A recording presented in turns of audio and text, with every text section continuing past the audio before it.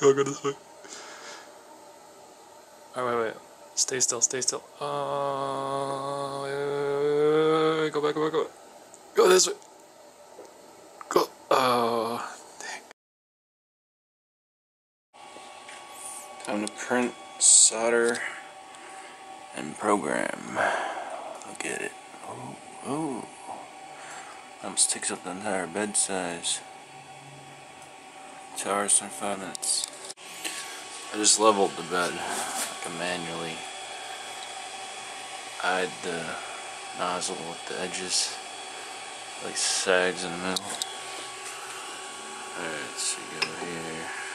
Already put the STL sliced on the card. Test frame, right? Boom. G-code. I just made I could write G-code by hand. You're crazy. Ooh, you crazy. Damn, that's big. Look at my hand. You see something on a screen, like the model, but then you see it in real life, you're like, holy shit. Damn. There it is. The spinning thing of a lazy Susan. 2 hours, 18 minutes to print. That's the scale right there. I'd like a mouse, a trackpad. Look at how enormous it is. Jesus. Yeah, that's a fail. I think the way to do it is the spinning one. But that's crazy. It's like, and then here's your trackpad. There's our giant ring frame. I'm going to solder pins on here. I'm just going to use female to female connectors for testing until I wire it up. What you'll have is a daughter board that you shove down. It'll have a 40 pin female header thing.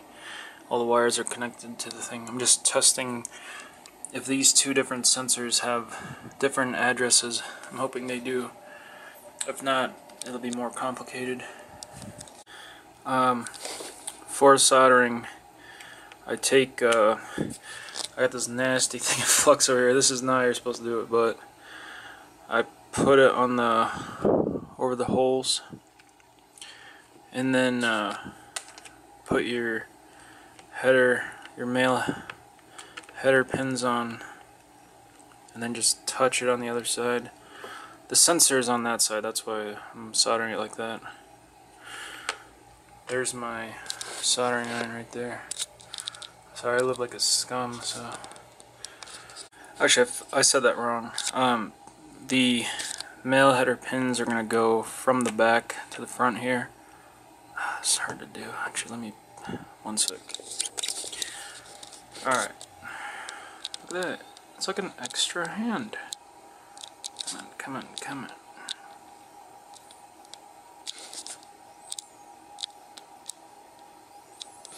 Alright, so right there, the header pin is going to go from the back to the front, right? So where you want to put the flux is on the front, like that. And then you put this on. Okay, what was that? You touch it with the soldering iron, it'll just stick. Oh man, that looks bad. There you go, boom. This is the solder I've been using, it's pretty good. Rosin core. There you go, now you got the nice fillets.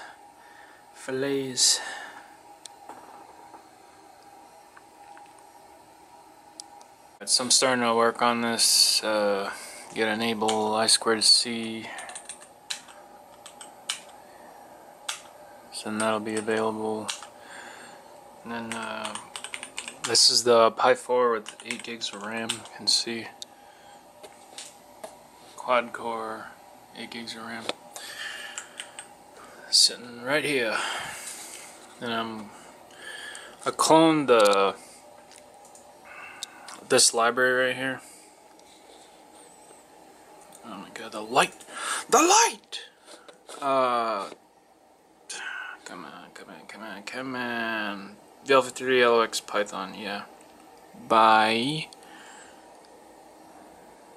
Where's the user? Gadgetoid. Yeah, so that's what I'm using for reading the values. I've worked with this sensor before. See it on here? That purple one right there? This one, the beam is like 2 degrees, so this one's like super accurate. Whereas this one is like wide, 25. Got the 2 different sensors wired up, I2C. That's interesting. Normally you can do like I2C detect 0, 1, 2, and they're there. But for the 4, it seems like only 1 is enabled by default. So I'm looking at how to turn on other ones. I just want 2. So far the this black one is 29.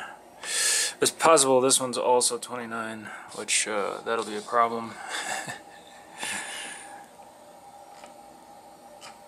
But yeah, trying to get the other ones enabled.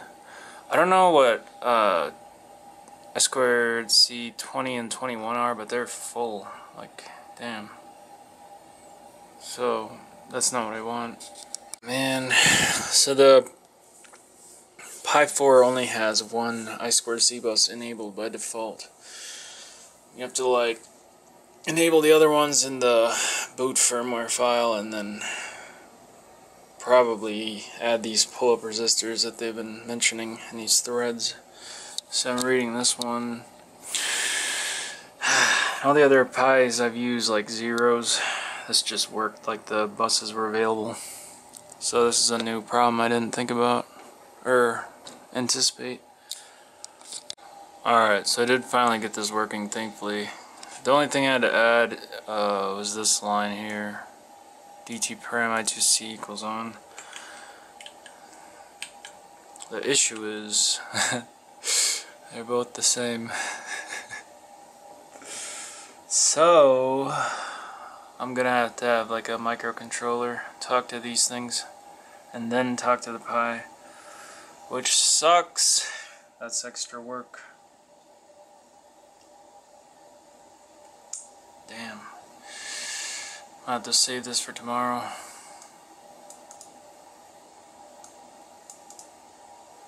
I went to the park today, so I lost like 2 hours of good brain time. Oh well. I went to the park though, recorded some camera video, so there's that. Yeah. Ah, man. I have to see what like Arduino board I have lying around to use. Alright, this seems dumb, but this Arduino has 1 I2C interface. So what I can do is wait. I could just turn on another I2C bus on the Pi 4 maybe. Alright, let me check that before I do this, because what I was going to do is talk to this thing by serial, and then it accesses the 3rd sensor by I2C. But then you got that lag now. I'm going to check that. Alright, with a little bit of research, you don't have to be a dumbass. Do it the hard way. So I do have 3 of the sensors running, and they're all on the same Raspberry Pi board. It's I2C detect 5, 0, and 1. 1 is the one that's available by default. I referenced this thread here. That one. So yeah, and then if you look at the config, it's boot firmware config. That's what I've got right there. DT param I2C 0 equals on. ARM on is the one that's normal, or by default, and then 0 is what I added, and I2C 5 is what I added. And if you look at the pinout, It's referring to the GPIO pins like 10 and 11. So you give up SPI to do that, but that's alright, I don't need them. That one's the one that's default, and then this is 0 over here, SD and SC over here. Yep, so they're all connected now. And then I can just mount them here and start writing the trig code to detect the X and Y position. Oh man, it's assembled. Alright, I did not realize like how long these wires had to be. A 6-inch diameter circle is pretty big, it turns out. But yeah, I had to extend. That could cause problems, you know, wire length, we'll see. But there they all are, they're screwed in. And all of them are addressable by I2C. So now, I gotta write the code. Okay, so here's like theory in operation.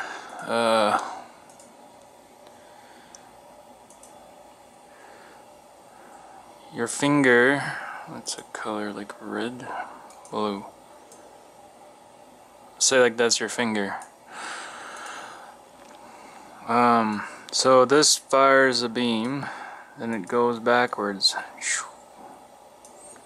Damn, I screwed up that one. Goes backwards. Boom. Similarly, this one fires a beam. Goes backwards. Fires a beam.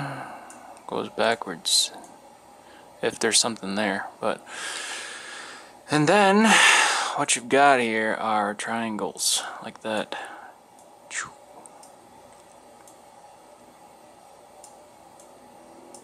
So this one's nice because it's just like, well, it still is a triangle like that.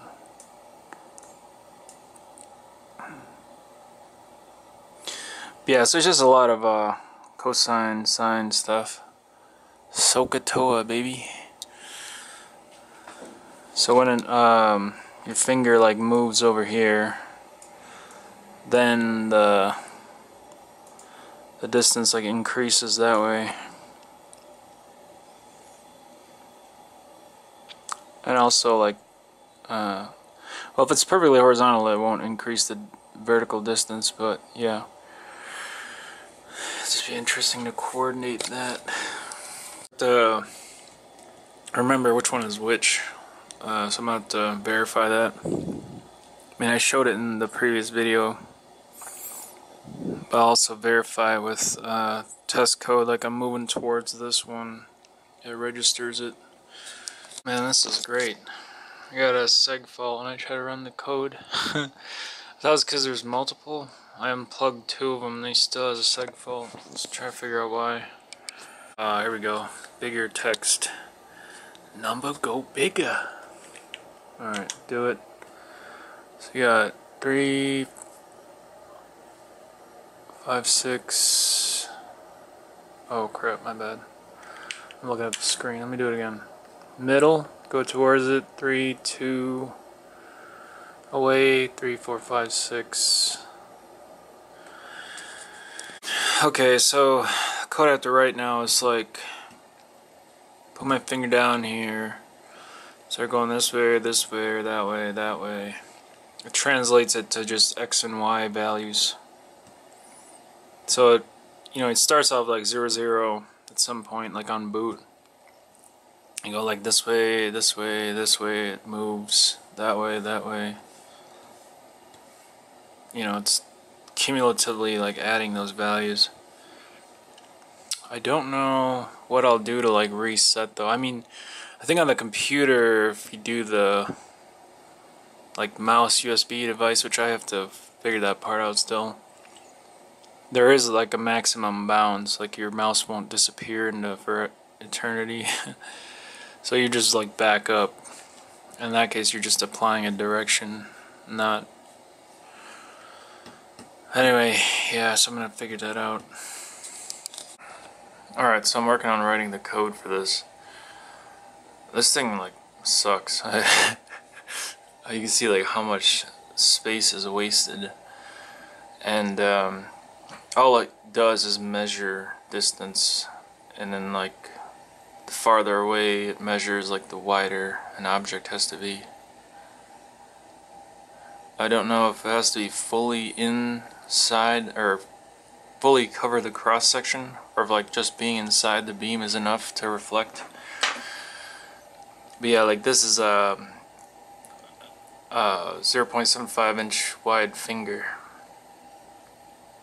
So it's like you go here and it's like already outside of the measuring area. Yeah, so pretty much, you know, you've got your right triangle rules and you're just averaging the x values. You have like a coordinate system, like say this is 0, 0. If you go this way, you know, it's positive here but negative here. Wow, that doesn't really make sense. But anyway, yeah, so I'm just writing the code for that. Damn. This thing is so dumb, I don't want to finish it, but I will.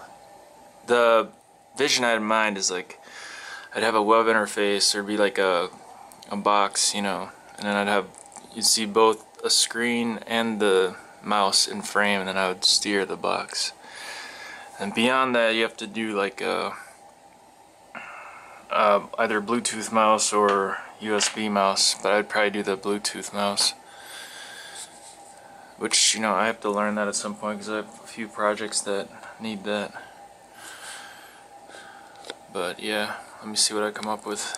Alright, so I've got some code running here.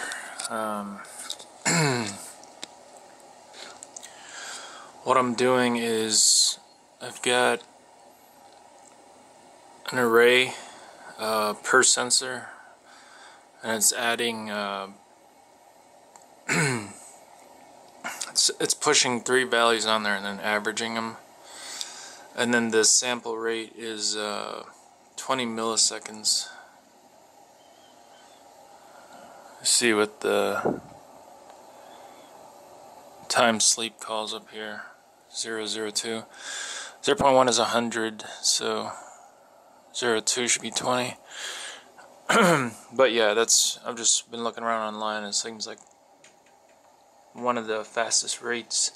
Well, already you can even get down to 8, but I was going for 10 every second, like 10 hertz. I don't know if that's too slow, but yeah. The point though is, even just sitting there, there's like variation. I added the averaging so it's like more stable, but if you see, like, it goes from 951, 45, 42, so this means like the mouse is gonna drift even if it's not doing anything. But yeah, and then, you know, you put your finger there and move towards the top. So 4 should go down. It went up. Alright, that's interesting. Moving away reduces. I have to double check that I have the right sensors assigned to. Because like when you start the sensors, you gotta specify like the bus. Oh, I should have put like top, left, right on here. Yeah, let me double check that real quick. So this was concerning. I unplugged 2 of them just to test that one, and they're all like broken. The values are not correct. Expect the top one to still be working.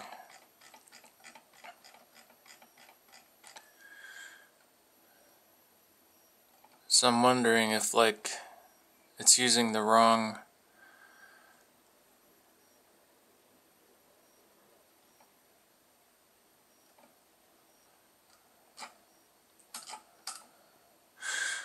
yeah, I don't know what's going on here. So I discovered 2 errors. Like, I went through and verified which one is which by unplugging and calling the I2C. So I did have the wrong thing assigned up here. Like 1 is the top one, that's the default one that's available. And the other problem is this I2C detect Y5, it's always there. Which I don't understand that. Like I unplugged them all and it's still there. Like alright, pull out that one.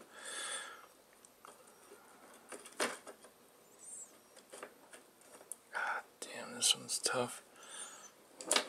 That one. That one. So none of them are powered, right?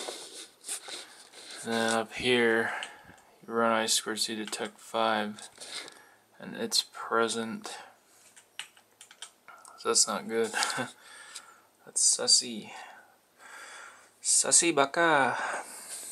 None of the other ones should be present, right? 1. It's there. 0. 0 doesn't work. I wonder, it's like it's leaking power. You know, like if I pull out ground, then it will completely not work. 0. I don't have the pull-up resistor. Oh, there we go. I2C5. Yeah, so I think it's pulling power. Anyway, I think I've got them now. So this is looking a lot better. When I was just sitting there, there's 10 inches, like that's open space. Once you put a finger in the area, that is less than 10. So at this point, the mouse can start listening. There is still drift. But I've got 3 values here that can further condense to make it accurate. And then you take your finger out and it'll go from 4 back to 10. So yeah, I think you can see them working too. Like they have a little purple light. Yeah, right there.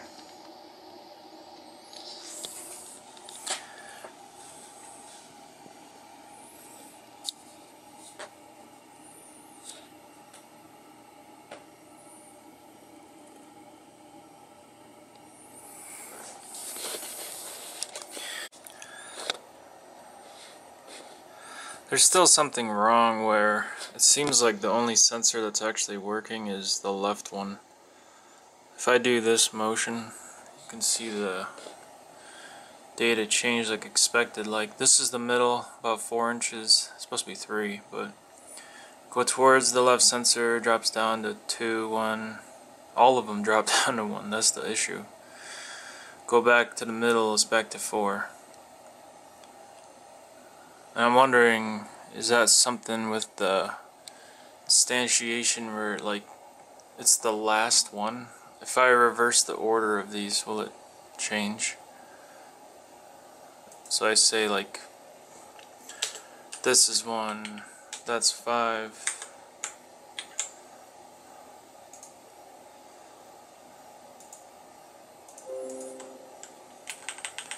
So now the top one is the one that'll work.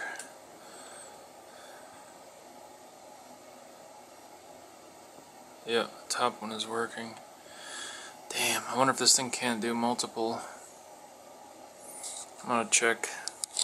Damn, so the library I'm using, it's hard coded to just use one bus. See right here? Come on, focus. Focus. Yeah, SM bus 1. So when you instantiate this VL53 class down here, pass in the parameter, which I'm supposed to put the bus in, but it only takes address. So the bus is ignored. I'm going to have to modify the class and put the bus in there so it's dynamic. This other library I'm using though, it actually takes it in. So that's weird. Call open, no parameters. It uses the bus.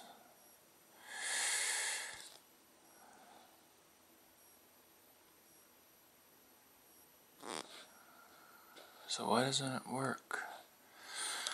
No comprende. There is something I'm not using. It's this set shutdown pin high for second sensor. I'm gonna see if that helps. Now that sucks, because then you have to put another pin here. And this is a different sensor. It's a Laser Ranger, but they have the same problem where it doesn't work with multiple buses. The guy put in a fix on the C library, or C code. Oh man, damn it. I'm stupid, I don't wanna do that. I don't understand, it's supposed to work, but clearly it's not. Performance wise this could be bad, but there's a way I could work around this. Cause the bus selection is working. The issue is like it picks the last one. So like I instantiate a new one with 5. All the other sensors also use 5. So it's using the same sensor. So what I can do is, I saw this like thing where you can change the address. You change the address, you're specifying the I2C address, not the bus address. But I see this like call, reopen the bus, and you know when you do that, I can change the bus there and then read the right one. I just don't know like how bad that is with performance. It's like keep hot swapping buses.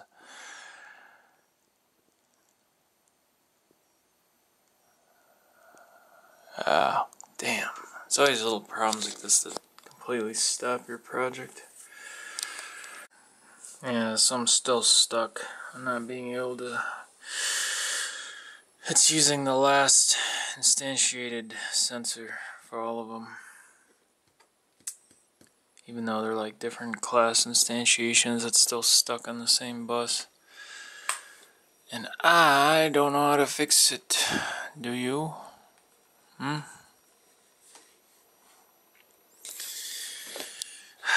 It's like,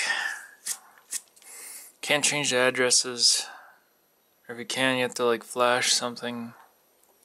Get I2C multiplexer, have to wait.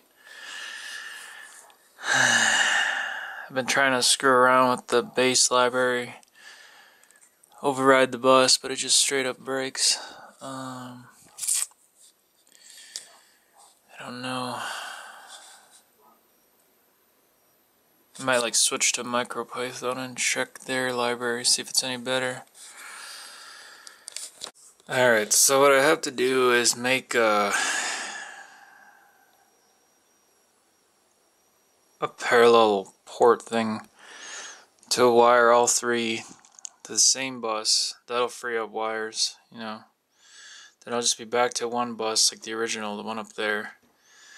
And I'll have to add wires per sensor in order to turn them off and address each one individually while being on the same bus.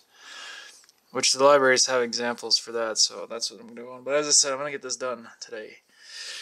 My last day off. So I just soldered this thing real quick.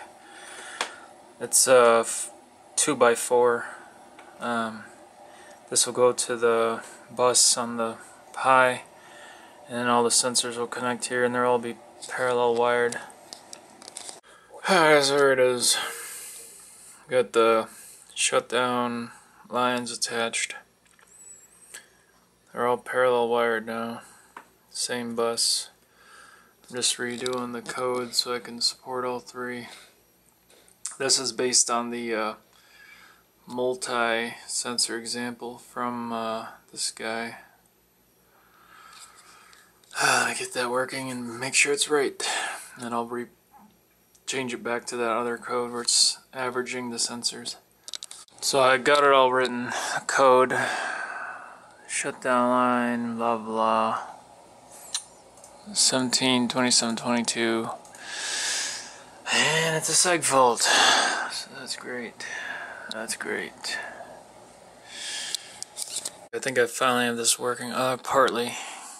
I gotta add the third one. This guy put in a PR to fix the multi-example.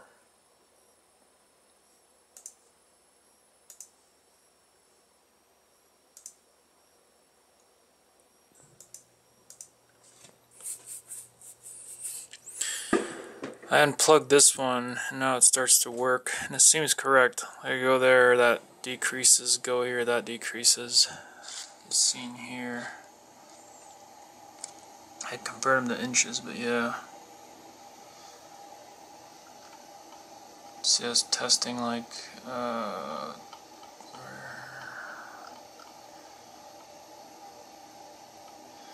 go towards left, and go towards the top.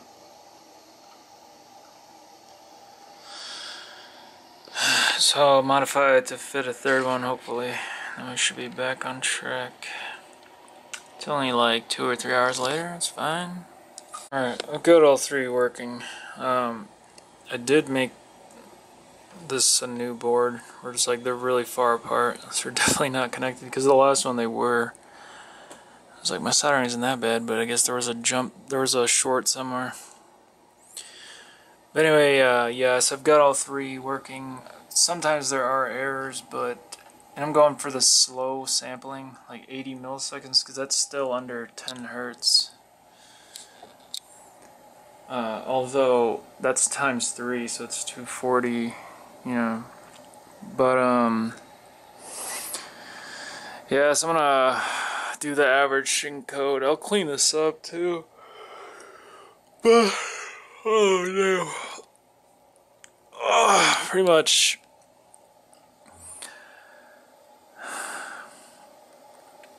I don't even get this addressing thing. Like, does it mean something, or is it just a number? Like, this is like 44 or something, 43. I just went 2 more up. But it's interesting. You open it, like 2 off, 2 values there, overwritten. It seems to be working right. I'm gonna print it so it's easier to see, but yeah. More pain, more pain. So I just went through and tested that the shutdown mechanism stuff works. It does.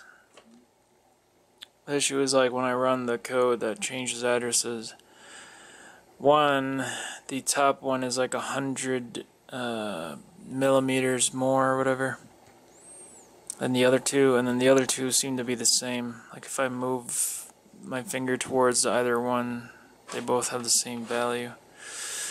So I think it's not switching, like, it's only doing 2, not 3. So I gotta see what the limit is. Okay, I think I have it. What was the change address? So I'm gonna do is go like top, then left, then right. And if you watch the numbers here, top, reduce, middle, left, reduce, right, reduce, back to center. The right sensor's a little off, but it's good that they're working correctly. Though left, top, right. Man, I got so sidetracked. I don't even know what I was trying to do. What I need to do is get it where I go this way, and the cumulative, like, X changes. Same with Y. That way, I look at something like a dot on a screen and I start moving it, and it's moving it. So I gotta build is a basic web interface that has like a little grid and then a square on it, and that moves around. That stuff's not hard. It's just it would have been easier if it was like 3 hours ago versus after me dumping so much time. Anyway, at least I got this working. One of the sensors is off though, like kind of bad. It's like almost 50% off compared to the other ones, but it is definitely the right one though, so that's good. And I bought 3, new of these. Although it got delayed, it won't come here till Sunday. Today's Wednesday, so it's a good thing I have all these. So the cornholio has been engaged. That's a corn playlist for focusing, but anyway, I built a basic like WebSocket interface thing, and then see it running together, sending the measured values. I think the discrepancy maybe, which right here is already showing that it's not, but let me put my finger in the very middle, straight up. The discrepancy may be because 2 of them are powered by 5 volts and 1 is powered by 3, but 3.3. I don't know if that's the thing, but I'm going to add a power bridge here just in case and try that out. But yeah, at this point I've got a way to see like this red dot will move eventually. Like, I'll do that and that'll go in accordance with my finger. But yeah, I gotta do this soldering real quick, and then I have to do the actual trig summing math. Do the soldering. I even broke out the ground. It makes no difference. The sensors are just highly what's the word? Like each one is not as accurate as the last kind of thing, or they're not the same. But anyway, it's fine. I mean, it's just going off averages and general direction, so it doesn't have to be super accurate. I mean, you're gonna sit there and be like, go this way, go that way. But alright, time to do the actual math part. Yeah, this is what I suck at right here. Like in general math. I know what has to happen. Like, it's sort of like a tug of war between these 3. But you see up here, like when the thing isn't detected, it goes back to the center. But when I put my finger down there, and then it is translating the dimensions over there, but they're not correct yet. I gotta figure it out. See the raw values coming in there. Take it off, finger's gone, put finger back in. There. See, I'm working that out. I just wish I did this earlier when I wasn't so tired. Been going at this for like 6 hours, so. But look at it. Wait, go this way, no, up. Wait, no. Go up, left. Middle. Okay. Alright, go right. No, go back up. Oh, they're inverted. Okay, wait. Oh. No, go up. Yeah, what? Nope. Wait.